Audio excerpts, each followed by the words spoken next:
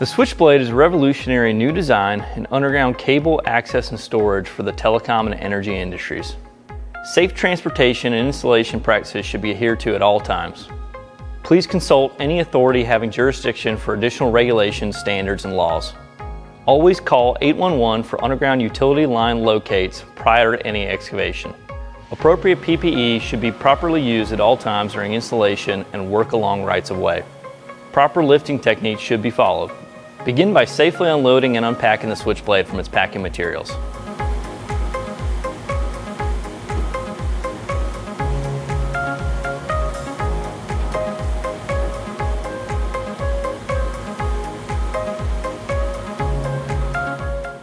Next, confirm that the locking rods are disengaged, unfold the enclosure, and lock it in the open position, being mindful of hinge pinch point locations.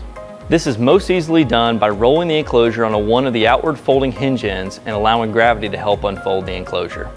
Verify that the two corner locking carbon fiber rods are locked into place. Always keep hands and extremities clear of hinge locations as they are pinch points.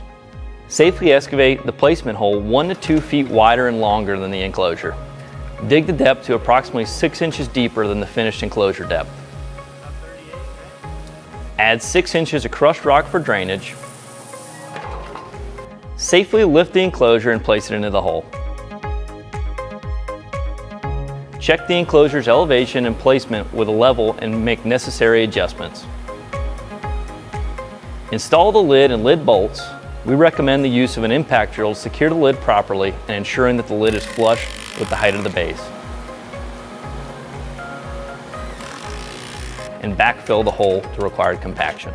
Rake, grade, and restore as required.